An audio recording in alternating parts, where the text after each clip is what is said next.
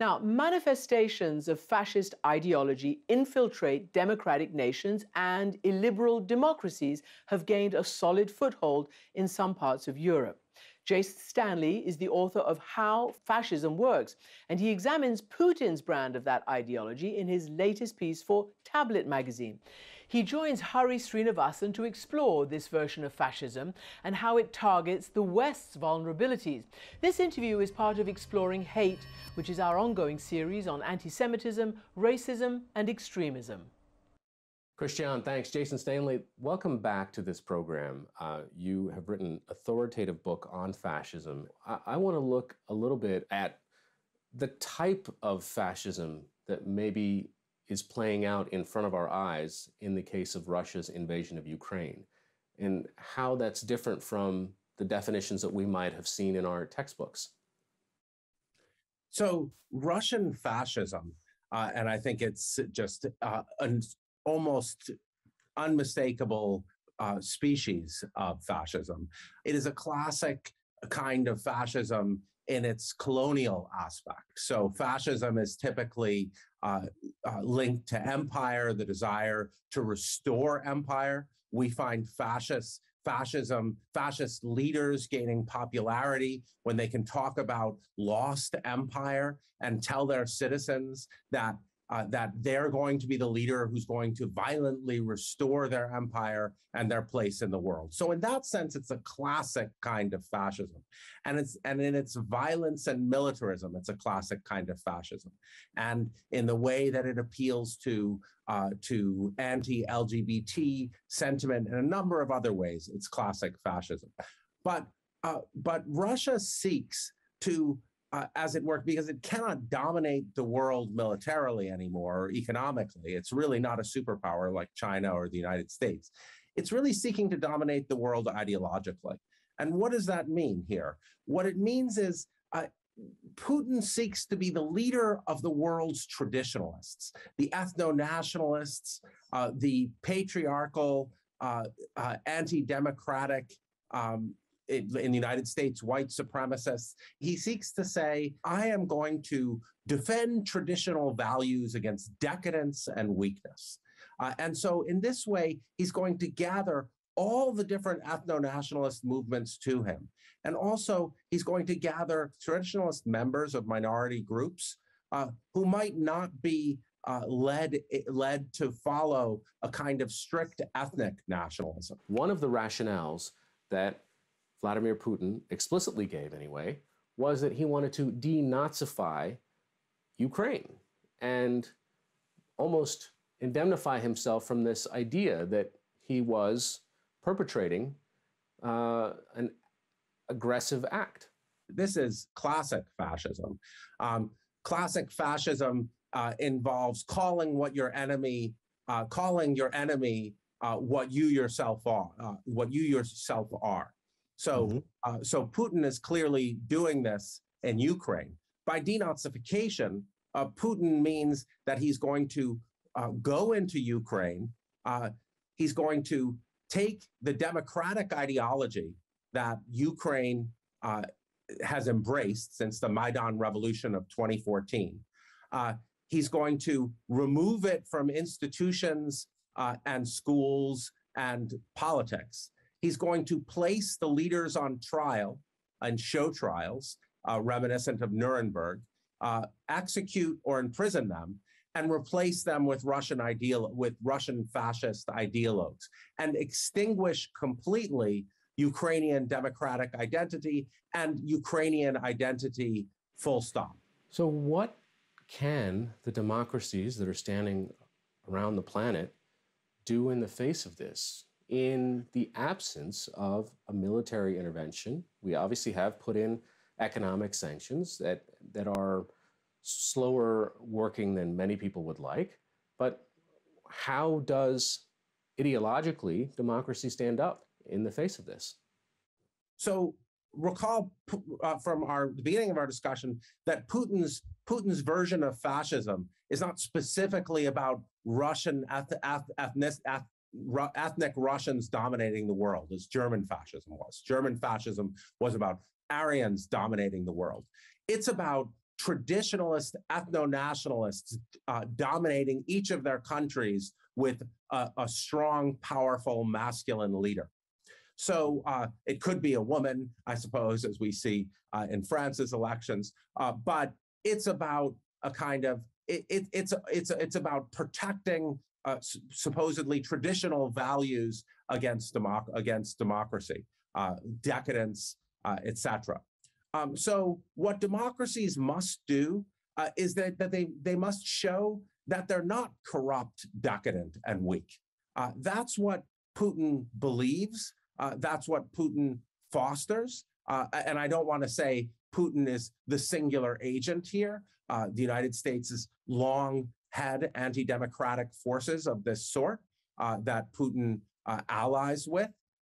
But democracies have to show that they are strong. And democracies can show they are strong. Ukraine is showing that it is strong.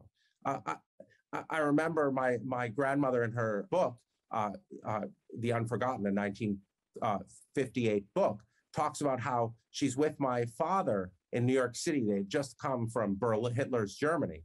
And my father is looking at these soldiers marching down Broadway. It's 1941, chewing gum and slapping each other's backs.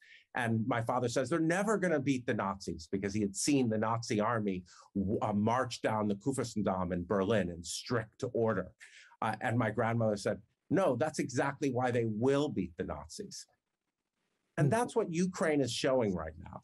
Ukraine is showing that democracies have strength and democracies have value. Democracies have strength when they stand up for their values, when they prove accountability. And what Putin thinks, rightfully so, is that democracies have proven themselves to be hypocritical and weak. Look, our democracies have always been partial. So the best thing we can do is we can show that our democracies stand up for the values that they represent: freedom and equality. Do you think that the events in the past few years in the United States has weakened the brand of democracy that we've been exporting around the world? And does Putin pick up on that and say, look at this, you can meddle within an election, you can cause internal strife, but then you can even have people attack its own capital and, frankly, not be held accountable? That's exactly right. I don't like the language of exporting because, frankly, when we've tried to export democracy, it's typically been at the barrel of a gun, and that is not how you export a democracy. You export democracy by standing up for its values at home, and we failed to do that. From our own, we failed in accountability for our own imperial wars of aggression, like the Iraq War. We failed with accountability for the financial crisis, and we failed most recently with accountability for the attack on our own democracy. So obviously, Putin is right to think that democracies are weak and don't stand up for their values. If we can't hold accountable the figures who led us into wars that caused terrible devastations, if we can't hold accountable business leaders who destroyed our economy, and if we can't hold accountable a president who tried to steal the election and destroy American democracy, together with the numerous senators and congressmen who helped him, then in what sense are we a democracy? We don't have the rule of law. And so in what sense do we have free and fair elections? The threat to autocracies is free and fair elections. Putin can look at the United States and he can direct the world's gaze to the United States and show and say, see, look at what they're doing. They have non-existent voter fraud, yet they're fighting it with a electoral police, with numerous legislation essentially to restrict voting and to potentially steal another election. So democracies do seem openly hypocritical and weak. And that is obviously, that is what Russia wants. Russia's not going to dominate the world. Russia is not a world power. But Russia can help destroy democracy worldwide and thereby preserve its own autocratic regime at home. One of the chapters in your book deals with a sexual anxiety that is often used in fascism. And I wonder what you think when you look at the number of laws that are now making their way through state legislatures, either restricting women's control of their bodies or LGBTQIA rights in the United States. Right. So we should always remember, we citizens of a democracy, that the principal values of democracy are freedom and equality. And among the freedoms that citizens of a democracy enjoy are the freedoms the freedoms to identify how they want, to have the partners, to have the adult partners they want. And this freedom is under attack. Now, this kind of attack on LGBT citizens is very Eastern European in character. It comes in the wake of an attack on so-called critical race theory, but the attack is really not on critical race theory. It's an attack on the teaching of our history, the teaching of our anti-democratic racist history. And now we have an attack on LGBT rights. And this is this puts us into the worldwide autocratic context. If you look at autocrats and would-be autocrats all over the world, from Russia's gay propaganda law in 2013 that prohibits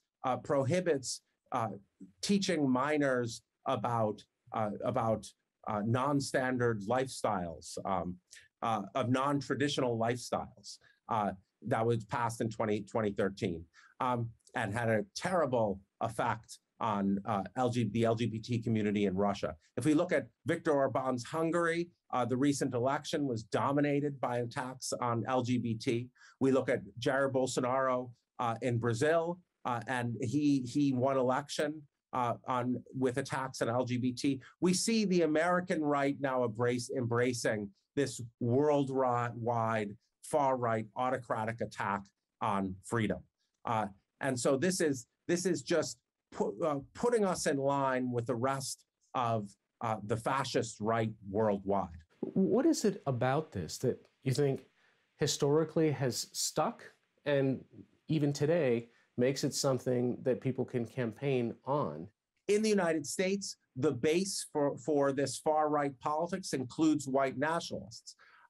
But if you want to include some people who aren't white, go after a small minority like transgender Americans, a tiny group of Americans. Then you can gather a lot of people because, everyone is like, I'm not that. And so maybe I can join the group and vilify them. So this group of traditionalists can then gather.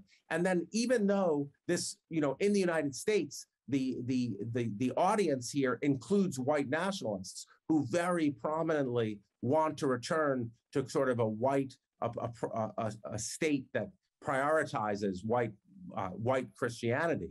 They can have plausible deniability because they can say, look, we've got Black members of our movement who also share with us this antipathy to LGBT.